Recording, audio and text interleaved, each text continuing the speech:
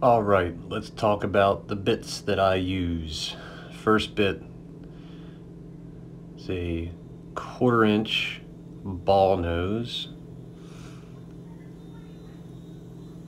Perfect for big 3D carves. And then you have a 1/8 ball nose. By the way, I'll put a link in the description for all these bits.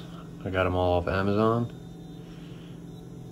Then you have a tapered ball nose.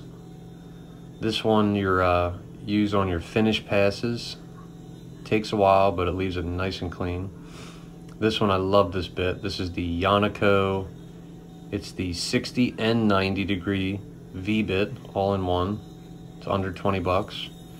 That one I've had for over a year. It's still perfect. And you got a 1/8 straight bit.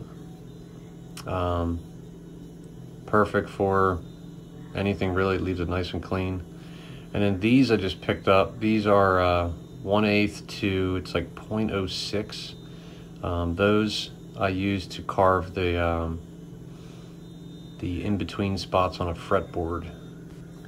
Thanks for watching.